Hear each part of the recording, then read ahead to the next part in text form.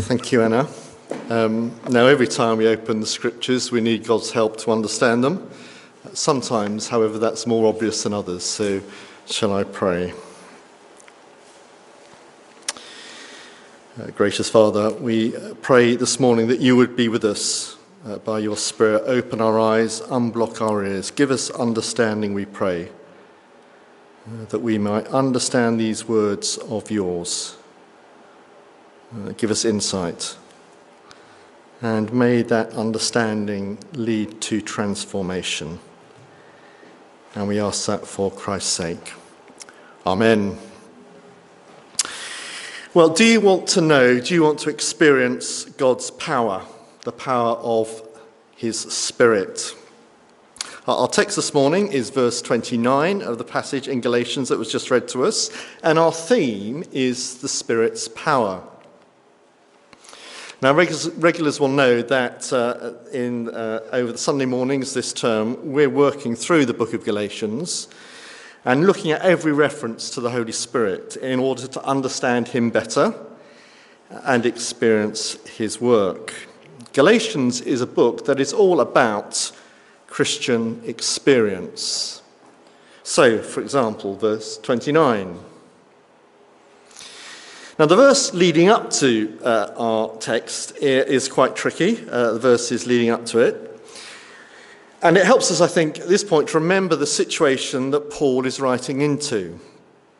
Basically, there's an argument going on in the Galatian churches, so fairly similar, I guess, to many churches. But unlike arguments in many churches, this is a really important one that they get right.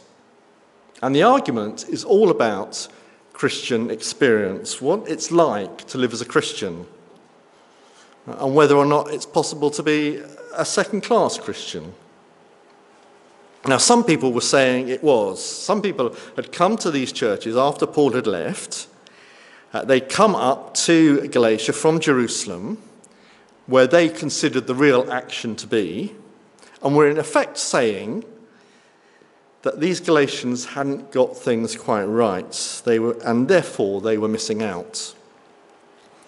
In order to be the real deal, in order to join the ranks of true believers and experience the Spirit's power in its fullness, they needed to, follow their brothers and sisters in Jerusalem, who were doing things slightly differently. And they wanted them to do things differently, in fact, as they were doing down in Jerusalem. Now, I wonder if you've ever had that experience, if you're a Christian here this morning, if you've ever come across other believers who make you feel a little bit inferior because they imply, or perhaps they say directly, that you're missing out. And that in order to enter the full experience of being a Christian, you need to do things differently. In fact, do things, surprise, surprise, as they're doing them. That you'd be better off, that you'd be more proper, as it were. Well, this is a situation that's going on in Galatia. And it was, of course, a power play. Such conversations pretty much is always power play. And just to prove that to you, if you glance down chapter 4, verse 17, Paul says of these people, these visitors who were teaching the Galatians nonsense, "These people are jealous to win you over, but for no good. What they want is to alienate you from us, so that you may have zeal for them."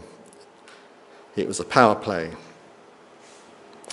Well, Paul, though, has the measure of them, and he's writing to them to warn them of the dangers of taking the new teaching that was coming to them on board. How does he do that? Well, he does it two ways in the letter, and he does it the same two ways in our passage this morning. He says, look at what Scripture says, and look at your experience, and consider one in the light of the other. Consider your experience in the light of what Scripture says.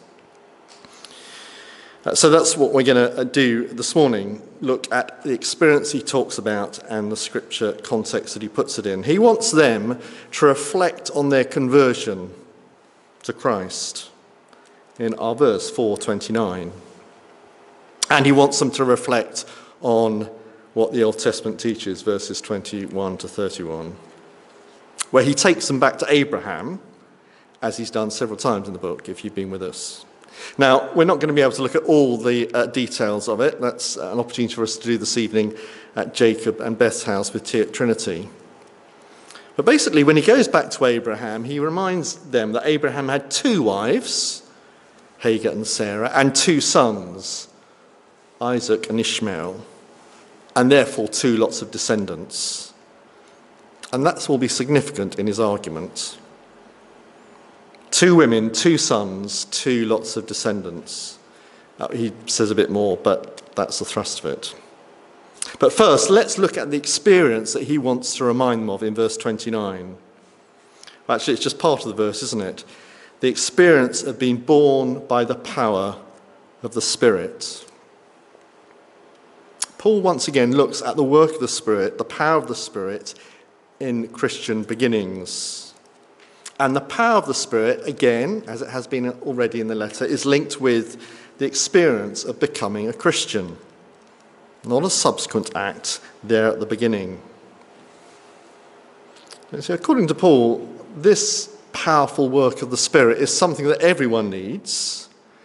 It's universally required. Everyone needs to be born again by the Spirit.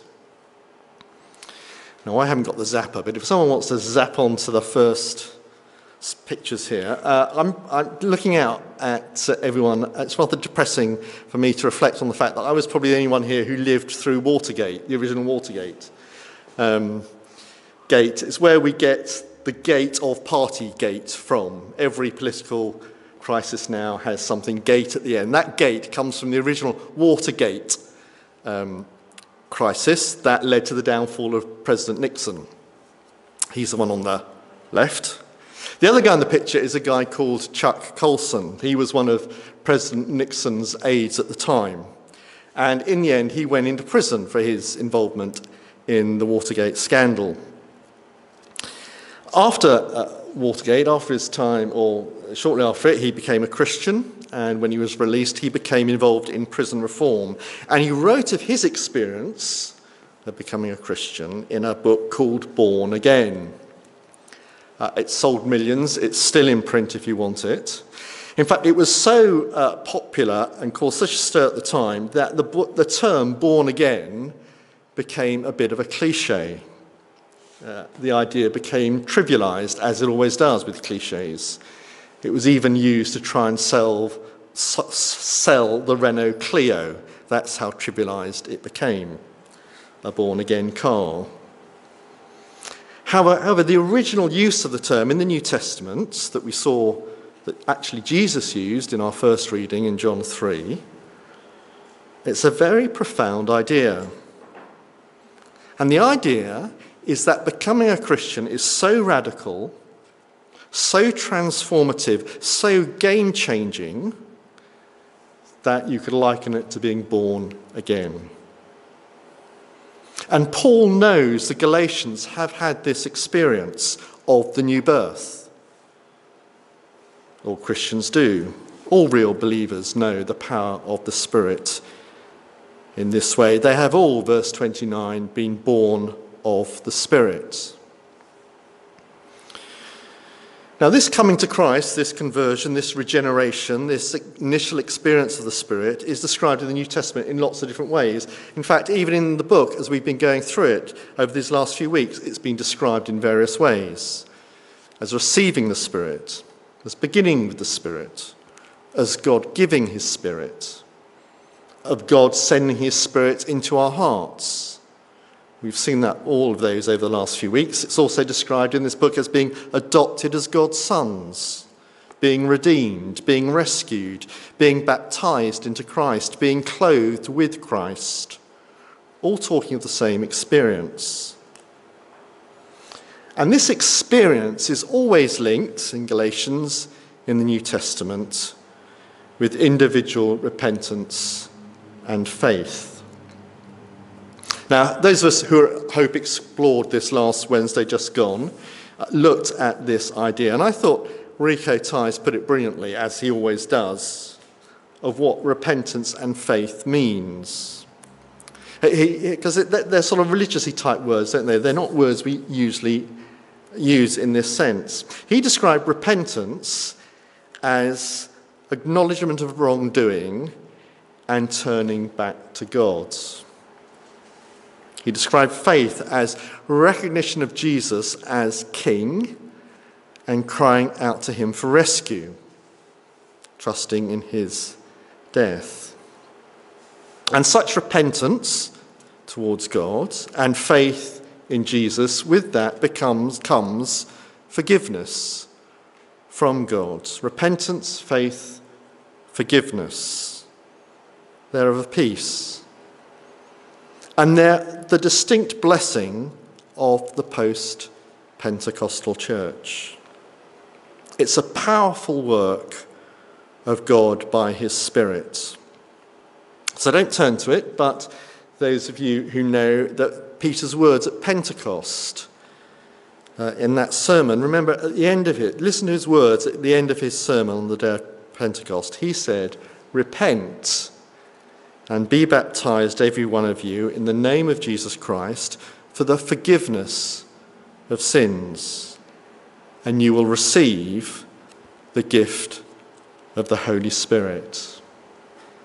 Repentance towards God, faith in Christ, forgiveness, receiving the gift of the Holy Spirit, they're all of a piece. Or to switch things round a bit, there is no other way by which the Holy Spirit can be received other than by repentance towards God and faith in Christ.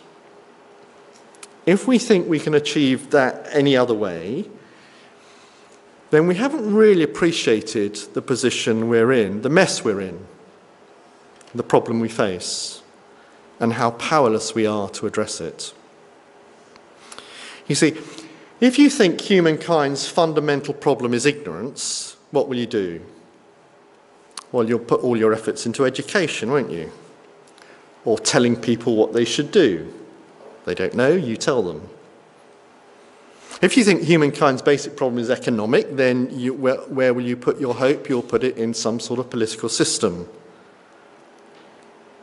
But our problem, according to the Scripture, the Bible, is not economic, it's not ignorance, it's not lack of knowledge.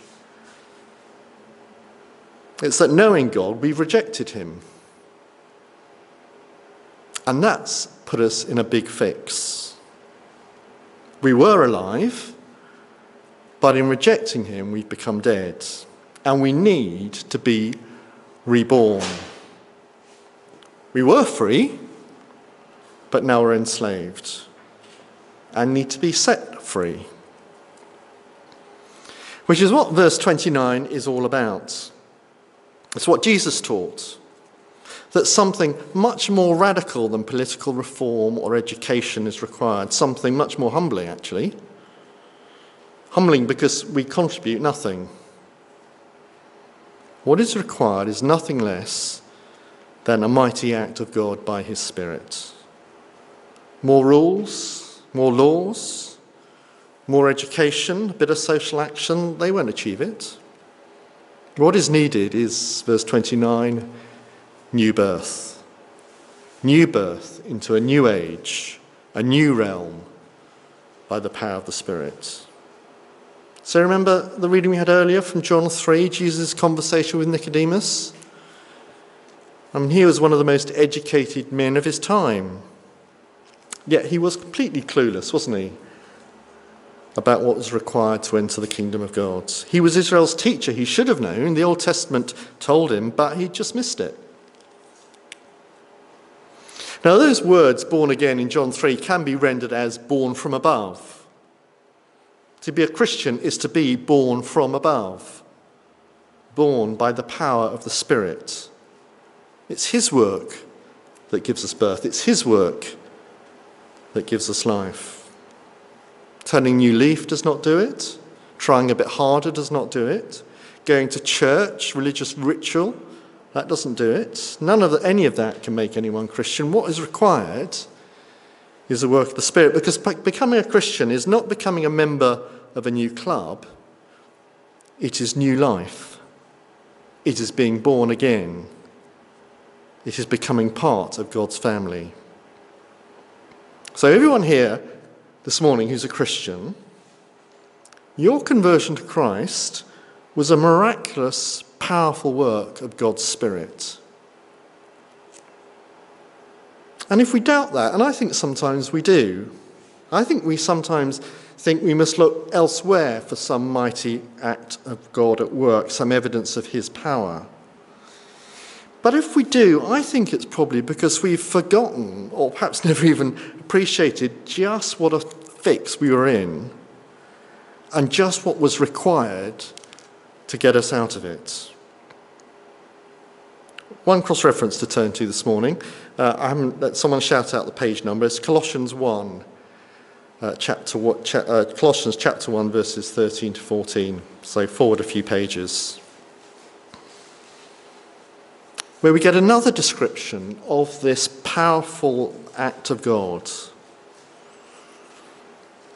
You see, Paul is again describing this work of God to the Colossians this time, what he has done in Christ, how he has been at work, and picking it up at verse 12, he encourages them to rejoice, to give joyful thanks to the Father who has qualified them to share in the inheritance of his holy people in the kingdom of light.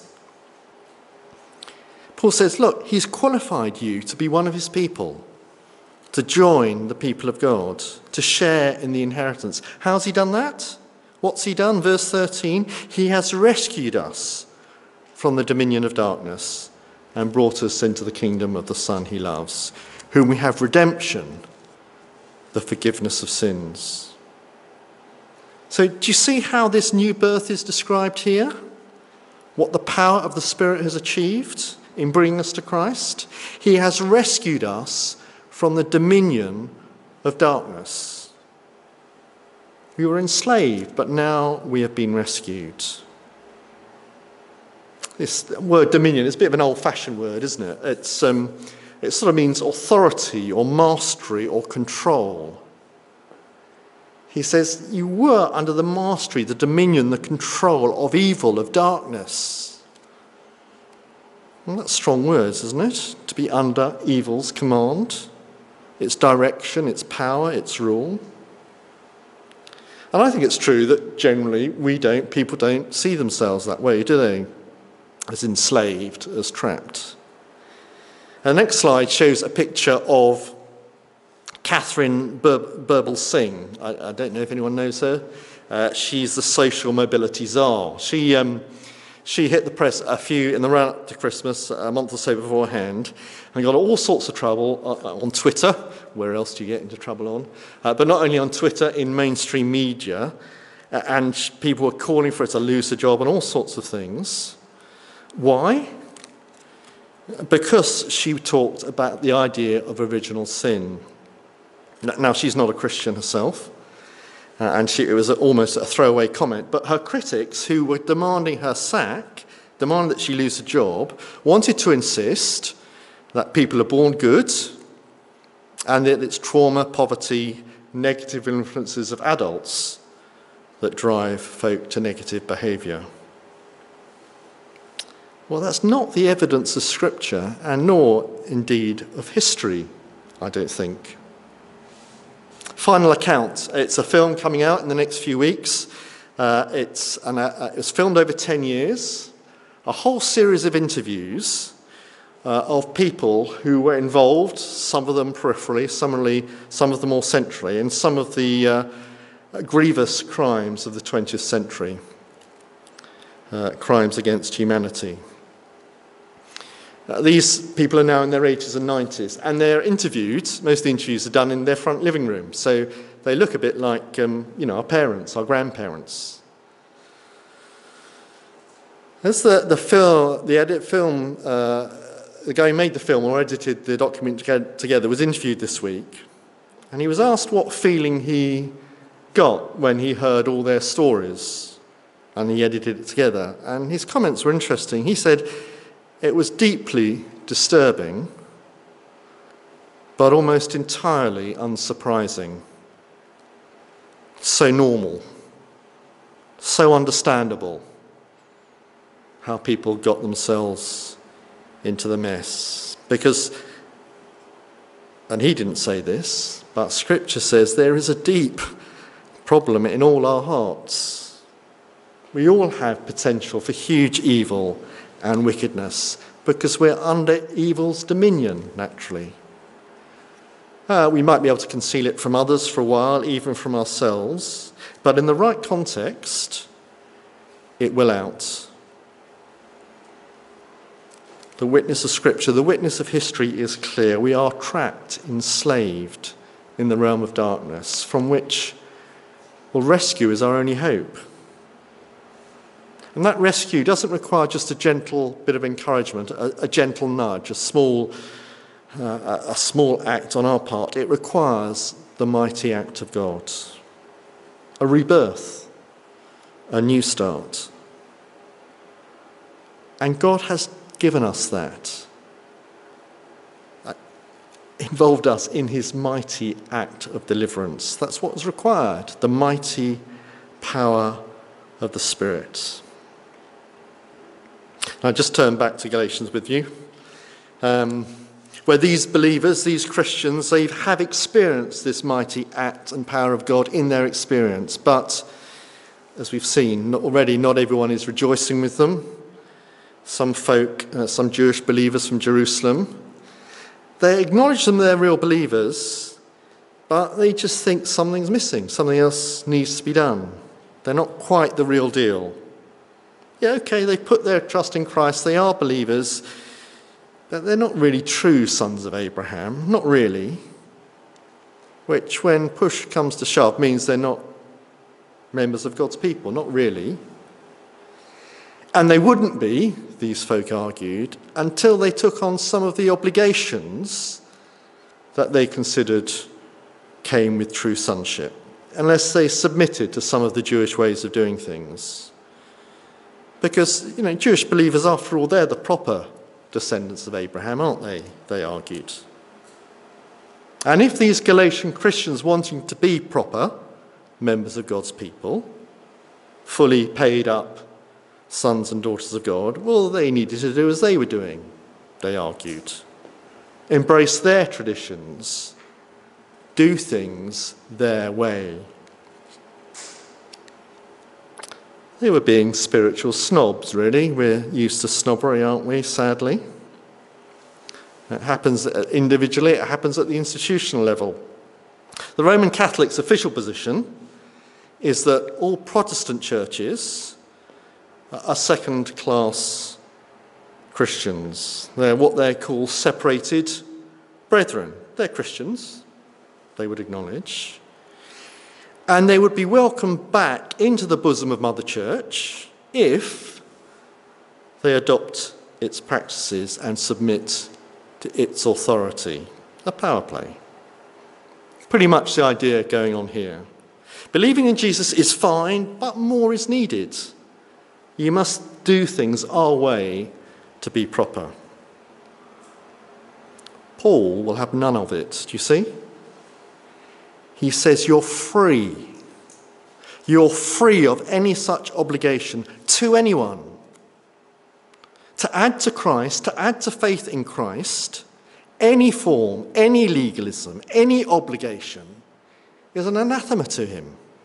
It's abhorrent because it destroys the gospel. To add to the gospel is to subtract. To add anything to faith in Christ as being necessary is to destroy the gospel.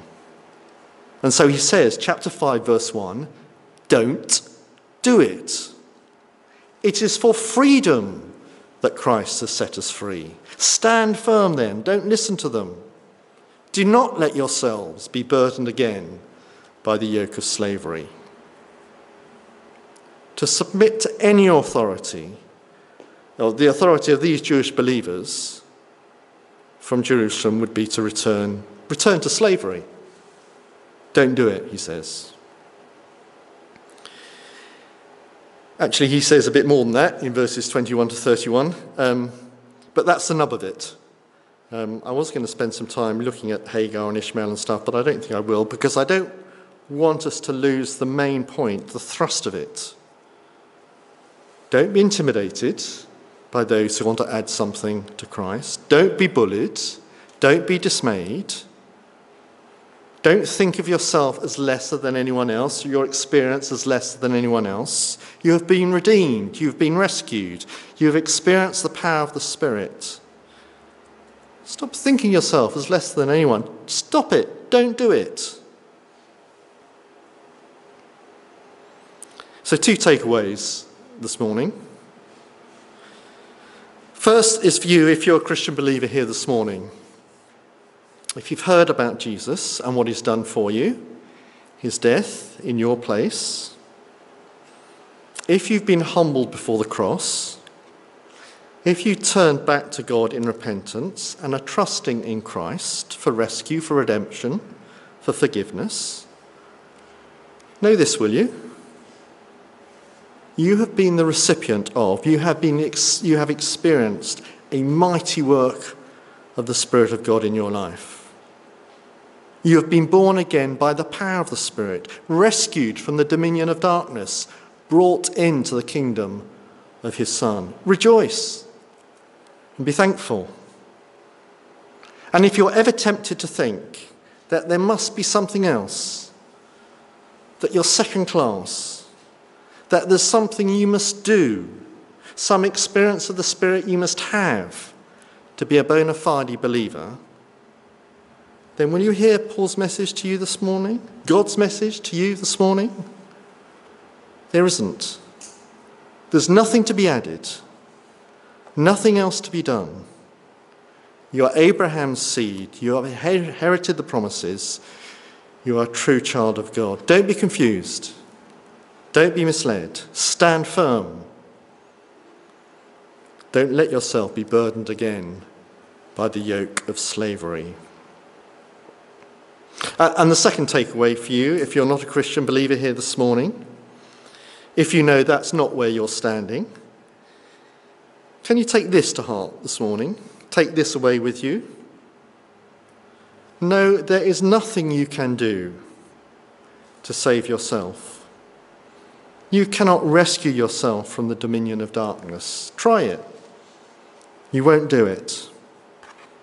You cannot rescue yourself from the current evil age. You cannot save yourself for the life to come. Know for certain, as eggs, you can't do it. But by the power of his Spirit, God can. Let's pray together.